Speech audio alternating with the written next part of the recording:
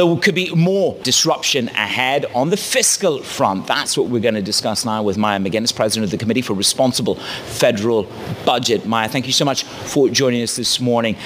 There were lots of tense moments in fiscal policy in the United States, closed down, shut down, drama in Congress in terms of who leads it. You would say that we had a strong year fiscally in terms of enacting deficit reduction. Maybe that's what the bond market got the message more of than the rest of us did.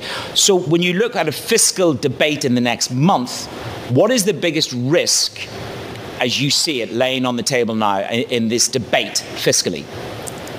Yes, Congress will be coming back to a lot of unfinished business. So 2023 actually was quite a good year, despite countdown clocks all the time. Are we going to default? Are we going to shut down? Which is a terrible way to run the government.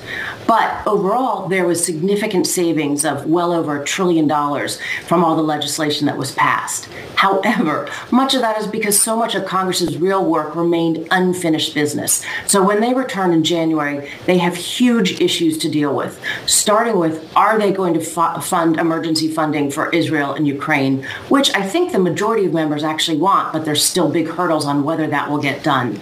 Second, along with that, they've wanted to do big policy changes with the border. That will be both costly and policy changes. There's major disagreements over how to structure that deal, and that could stand in the way of everything. And then the biggest issue is they still haven't funded the government. We are 1/4 of the way through fiscal year 2024. Still, none of the spending levels have been determined.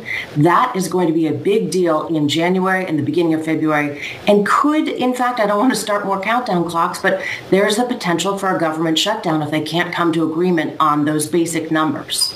And before we get to the shutdown and all the hand-wringing that will come to us in January, let's talk a little bit more about 2023, because reading over your notes, I mean, you make the point that the legislative and executive actions that were put in place this year so far would reduce the projected deficit by $1.3 trillion over the coming decade. I mean, you make the point that the policies that are being considered would undo that. But I think a lot of people would find that $1.3 trillion projection really surprising. I think they would. That was never the political narrative of what was going on, because that savings got put in place amidst absolute chaos, basically around the need to lift the debt ceiling, and we should never be talking about defaulting. Congress ended up putting in the Fiscal Responsibility Act, which put in place savings on domestic discretionary spending that would affect both this year, next year, and then have savings for the following decade. If they stick to those levels, that will be the largest amount of savings we've seen in well over a decade. But because, one, the agreements were really not clear, you now have both sides kind of renegotiating them. And two, even though that was a great start, it only focused on domestic discretionary, which is the least problematic area of the budget in terms of growth. They didn't talk about Social Security. They didn't talk about Medicare. They didn't talk about defense savings. They didn't talk about the need for new revenues. So everything where the real structural problems are was still ignored, because the fiscal savings that we really need to look at is politically difficult.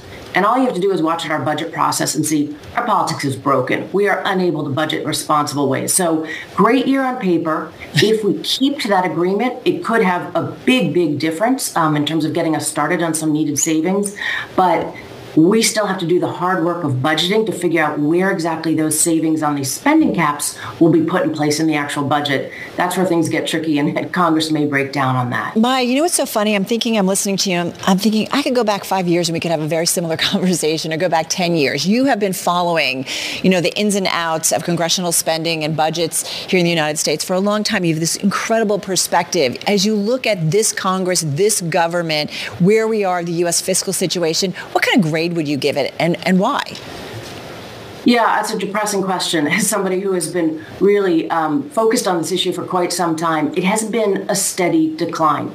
And the steady decline is an interplay between politics, governing, and our fiscal policy choices. And I think the point where we are so polarized as a country in a way that I think concerns so many of us, we are unable at this point to make decisions that are focused on the long term, focused on compromise, and actually do hard things. All of those are what you need to have fiscal deals that will keep the government debt under control. As a result, our debt has been growing not just during emergencies like COVID, when it should have, but during periods of strong economic growth, like leading up back to COVID and since the pandemic has been over. So we now borrow for political expediency. That's the worst I've seen it. I mean, sorry, it's an F. We are failing on every count. We don't even pass budgets. There's a glimmer of hope, though, which is there are bipartisan members who are trying to start to work together. They're talking about a fiscal commission. They're talking about looking at all areas of the budget. We will see if we can get enough people kind of engaged in those realistic discussions. But I think a big switch was now fiscal policy, given what's going on in geopolitics, it's as much national security as it is economic policy. And that's starting to bring more people to the table. And I just hope that will enhance the discussion. You see China doing it. We had some headlines this morning in terms of soybean buying, in terms of domestic security. And you're right, the pandemic taught us a lot. Long-term planning, I think, has always been something that people say the U.S. government needs to do more of. Having said that, how is the U.S. handicapped by its role on a global level that it prevents it from doing some of the things it needs to do domestically when it comes to spending and or cuts? Well, that's right. So the U.S. has commitments that we've made around the world. Part of our national security policy is diplomacy and foreign aid. Those things are going to become more expensive if we stick to the same policies we have in the past. Very likely our defense budget is going to be growing even by a couple percentage points of GDP in the coming decade if things continue to be as risky as they appear to be. That squeezes out other areas of the budget. But quite frankly, the biggest part of our budget that is really putting pressure on the rest of it is the part that has to do with aging, healthcare costs, and these days, interest payments on the national debt. In just a few years, interest payments will actually be more than we spend on all of defense spending. So you have to look at the returns on these things. Some of these are long-term investments. It's not an issue that we can't do things. The issue is if we're going to do them, we have to pay for them. And the ongoing policy of borrowing for just about everything, that's what weakens the U.S.'s fiscal foundation so dangerously. And maybe puts a little bit more pressure on the idea that we need to see rate cuts in this country faster and more quickly. As you say, the interest bill on the borrowing is pretty aggressive. Maya, thank you so much. Maya MacGuinneas, the Committee of Responsible Federal Budget. Thank you very much.